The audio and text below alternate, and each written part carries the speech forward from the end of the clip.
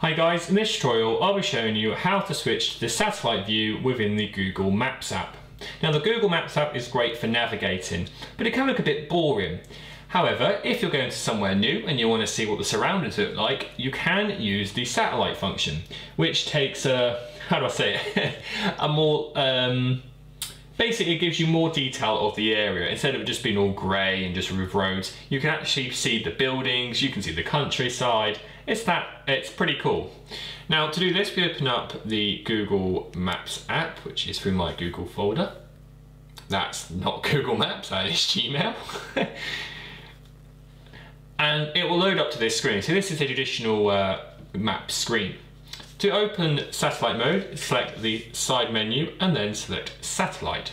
So this will give you, as you can see, a far more detailed view. So you can see the kind of highlights of a city, you can see the countryside, and basically you can use it just to pinpoint the area. If you zoom in a lot closer, which is harder to do than you may think, you can pinpoint exact buildings and roads as well. And it's good for identifying maybe slip roads or alleyways you can take to get to your destination quicker. Highly useful, and like I said, you can go in as detailed as you want. And that is the basics of how to switch and use the Google Maps app satellite feature on any Android phone. Thanks for watching.